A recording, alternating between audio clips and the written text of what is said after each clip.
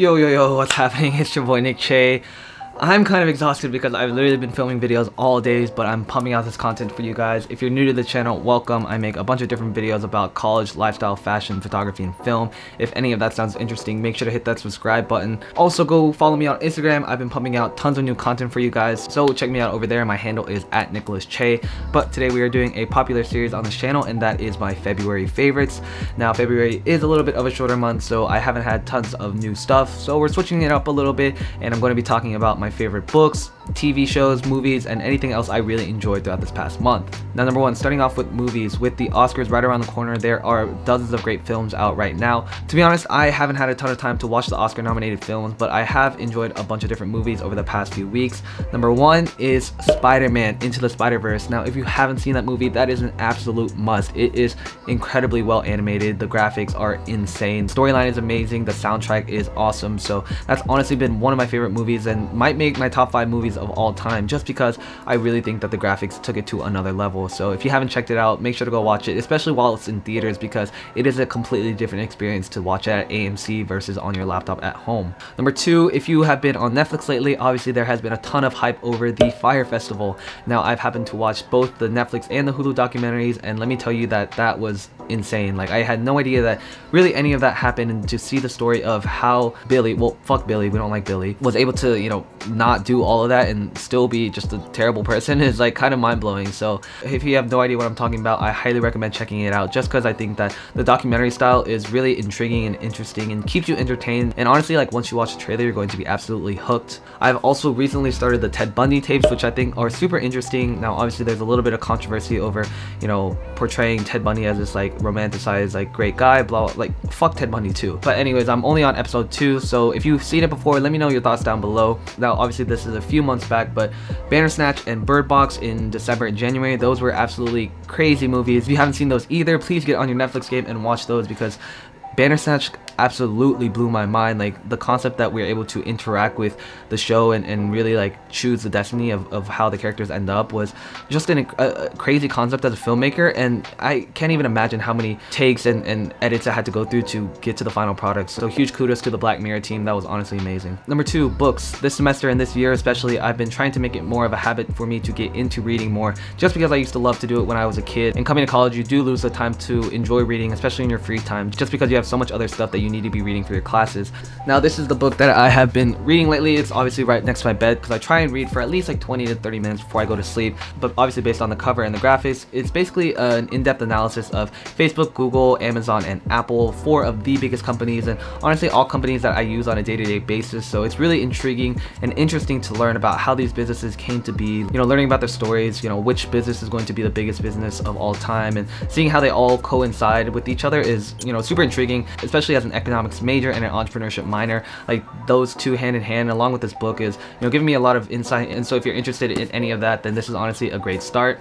Now, this was a book that I've actually read a couple months ago, but I'm bringing it back just because I'm mentioning books right now, and it is Gary Vaynerchuk's Crushing It. If you are at all looking to be some kind of influencer, looking to scale your businesses, or just being an entrepreneur in general, then Gary Vaynerchuk is the guy to do it. You know, when I first found out about him and read this book, I was like, holy shit, there's someone out there that actually knows what I'm trying to do with YouTube and social media, and there's a strategy for all that. Like, honestly, this book was kind of life-changing for me to realize that like there are strategies and ways to go about, you know, being an influencer. Yeah, it's called Crushing It. It basically dives into Instagram, Snapchat, Facebook, Twitter, music, YouTube, everything that goes into building a great personal brand. Gary does a great job of explaining that also, so highly recommend checking that out if any of that sounds interesting. Now, February was an amazing month for music. Now, obviously I'm a huge music fan, like how can anyone not be, but let's just talk about Ariana Grande's Thank You Next, because that album was a bop.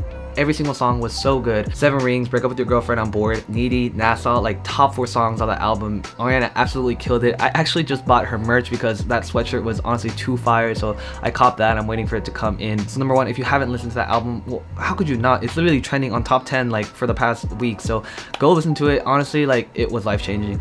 Number 2, Drake's mixtape So Far Gone finally came to streaming services. Now, as much of a Drake fan as I am, I hate to say it, but I had never heard the entire mixtape. I had only heard a few songs, so when that came out on Spotify with like 25 songs, I literally had my headphones on for 3 to 4 hours listening to the entire thing, and it honestly, like, that was a big moment for me. Like, imagine listening to your favorite artist's mixtape like 10 years later. It was crazy. So go listen to that if you haven't. Khalid's new song Talk might be like one of the best songs of the year already, because as much as I love Khalid and his type of music, like, this is something completely different, and he absolutely destroyed that song. Sunflower by Post Malone and Sway Lee, which has been dominating the charts and once again was on the soundtrack for Spider-Man Into the Spider-Verse. That song is a bop. Now there's a remix that I actually used in my winter outfits lookbook video, but it's a remix of Sunflower and Happier, and that might be like one of my favorite songs of all time right now. On to some fashion stuff. I've been in a habit of trying to save more money, but when I went to Urban Outfitters the other day and saw this shirt that I'm wearing right now, I couldn't resist and I had to cop. Now this style of shirt has been very trendy over the past few months, and in this color scheme is honestly like such a vibe. So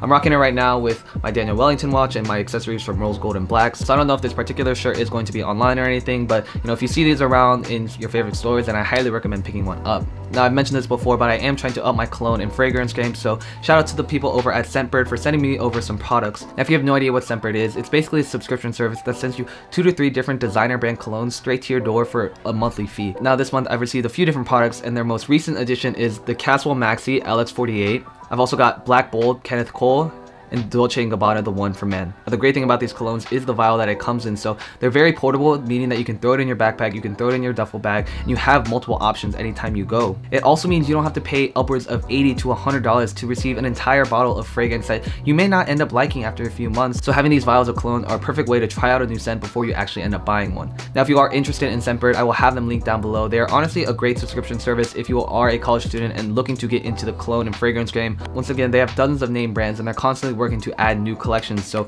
make sure to check them out down below. Now this is a piece I actually bought a couple weeks ago, but it is my OVO sweater. This is Drake's brand, October's very own. This is a black hoodie, and to be honest, it was a little bit pricey, but I'm glad I finally picked one up because I've been eyeing these bad boys for a while. The quality is super premium. It honestly is one of my favorite hoodies right now. So now finally moving on to some tech. The people over at Dockcase actually sent over this product, and I've been trying it out over the past few days, and honestly it is pretty cool. Basically what it does is it takes your native MacBook charger and allows you so many different ports where you can plug in HDMI, USB, another USB-C cable. The great thing about this is it lightens your docking burden without draining power from your MacBook Pro. There are 3 different ways you can use it. Like I mentioned, you can use it as a multi-port charger, a dock, or a powering dock, meaning that it can also charge your MacBook Pro as well.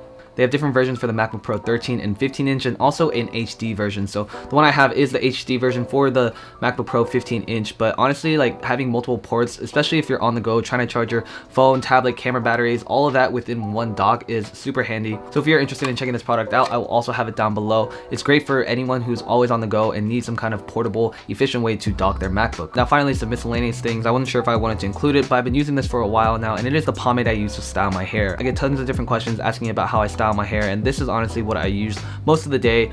The great thing about it is that it's got great hold, meaning that I can put in a little amount and it will last me throughout the day. Right now it's late at night, so you know, my hair is falling a little bit, but it smells great. It's a great matte finish as well, and it's from the people over at Hudson and Made. If you know Teaching Men's Fashion, Jose Zuniga, he's the one who created this brand, so you know, obviously not sponsored or anything, but this is what I use on a day-to-day basis. Anyways, that about wraps up for this video. I hope you guys enjoyed these February favorites. Let me know down below which one was your favorite item and why.